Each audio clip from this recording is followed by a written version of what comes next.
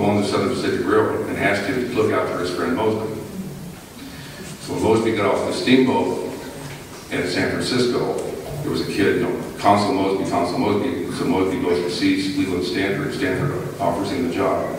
And while Mosby was in San Francisco, Leland Stanford had a summer home or a second home in Pasadena, and he would go out and have these soirees or get-togethers with the neighbors. And one of the neighbors was the Patton family from Virginia, and they introduced the old guerrilla fighter to their son George Jr. George Patton. And they, because Mosby's reputation was so sterling, they allowed him to take their son out and play guerrilla fighter in the woods. Little George was about 10 years old.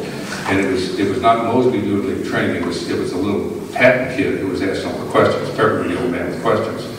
How do you set up a surprise, and what do you do if you're out of ammunition, blah, blah, blah, blah, blah.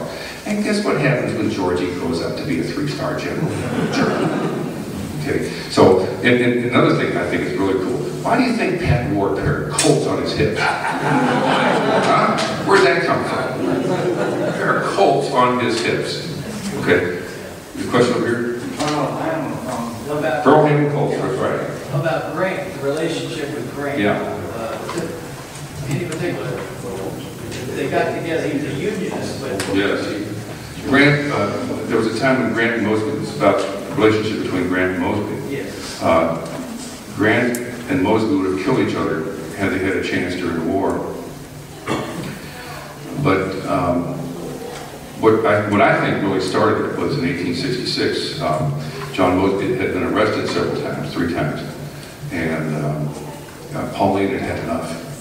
His wife, John's wife, and she took their 5-year-old son, Beverly, named after her father, to Washington to see President Johnson. And back in those days, you could just walk into the White House and say you want to see the president. That was okay. Now we don't. Now you can't do that. And settle down. Settle down. This is Civil War stuff. Leave the other stuff outside. And there's anecdotal proof, or anecdotal information that Andrew Johnson had been to their wedding when they were married. They were married in Tennessee by a Catholic priest at a hotel in Nashville, Tennessee. And Pauline's father, Beverly Clark, was a representative from Kentucky. So it would be protocol that if your daughter is being married in another person's state, another representative state, that you would invite that person to your daughter's wedding. Well, quite possibly, Andrew Johnson was at their wedding. So years later, after the war, she goes to see him and says, my husband has been arrested. When is this war going to end? He says, well, if it was up to me, your husband would be stretching him. Get out of my office. So off she goes. And that night, she and Beverly in the hotel, and little Beverly's on his knees saying his prayers, and he looks up and he says, Mommy, would it be okay if I asked Jesus to send old Johnson to the devil? And of course she said, no, that's not what we pray for. Yes, go ahead. At any rate, the next day, bent but not broken, she visits General of the Army Ulysses Grant. And she is admitted into his office. He's like, Madam, please come in and sit down. Sonny, can we get you some water? Tell me your story. And she says, my husband's been arrested. He was the only Confederate officer not offered a parole. He's been harassed constantly.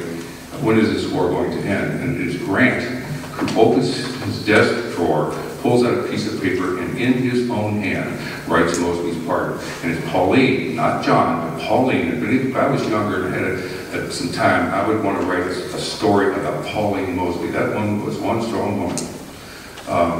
But nonetheless, it's Pauline who walks out with John's pardon that day. And I think that's the seed that started this friendship between these two giants, visionaries.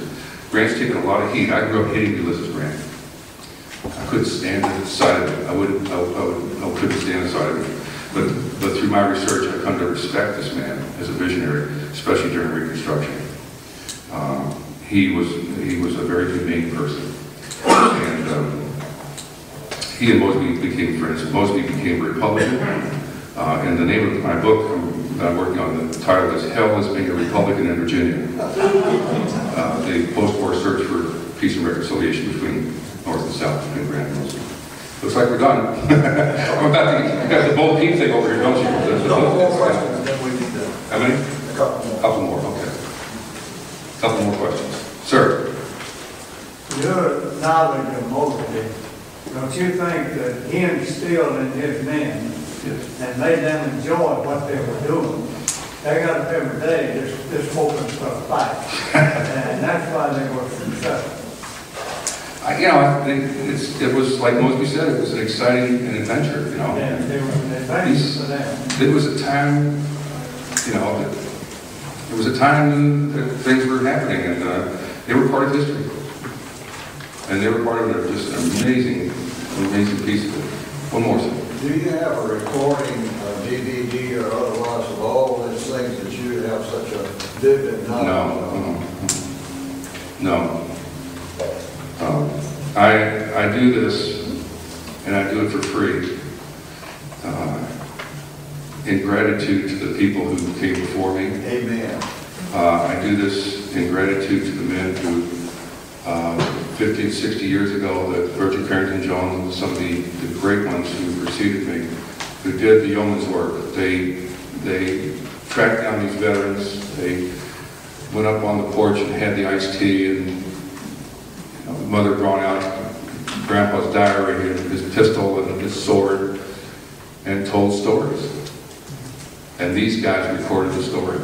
And they not only recorded the stories, but they pieced all this stuff together. And I do this to honor them. And that's why I do this today. It's the best kind of history because it's the true history. Well, I found that most people think history is pretty boring. But what I've found is that what makes history alive is the stories. We can all picture Stonewall Jackson sucking on a lemon going in the bathroom. We all can picture that. And you can all picture a guy saying, I have but one, I have no profanity except one. And we've all, anybody who's been through anything like that can certainly identify with it. Thank you all. You've been a wonderful group. I'll stand back for this.